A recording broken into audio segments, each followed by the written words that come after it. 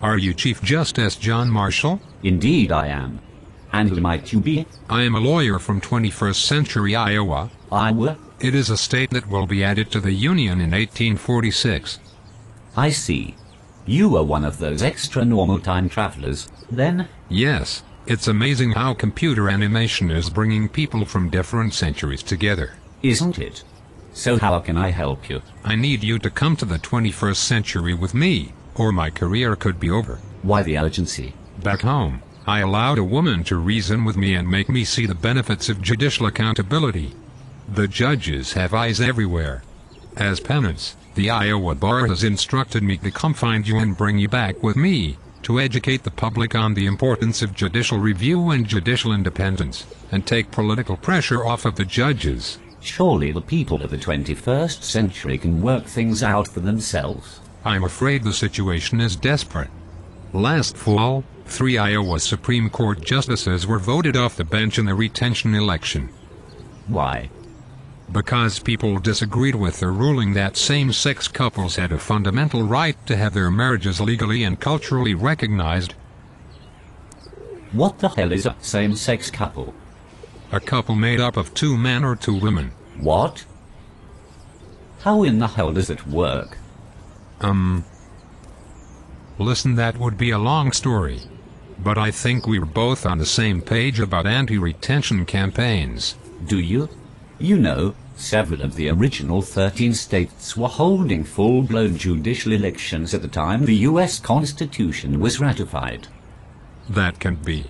The framers of the U.S. Constitution were careful to insulate the judicial branch from political pressure. They were careful to insulate the federal Supreme Court from political pressure, because they set the federal Supreme Court up mainly as an arbiter of constitutional issues between different facets of government, such as the President and Congress, or the House and the Senate, or the Secretary of State and appointed judges.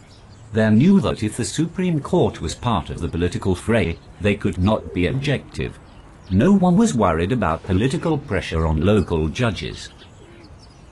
Local judges make day-to-day decisions impacting the lives of the common citizens who depend on them to maintain order and justice, and so, probably should face some political pressure.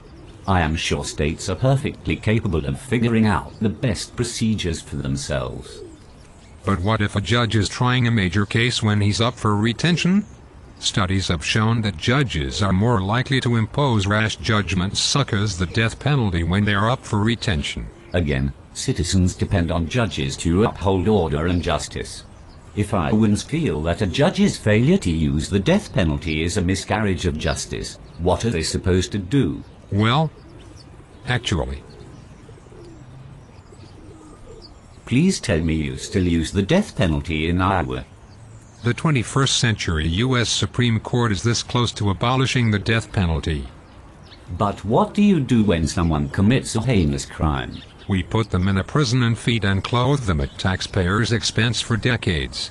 Or else we let them go free with a slap on the wrist. You don't have the death penalty, and you have men marrying men and women marrying women. It has become clear to me that 21st century Iowa has problems far in excess of what I can help you with.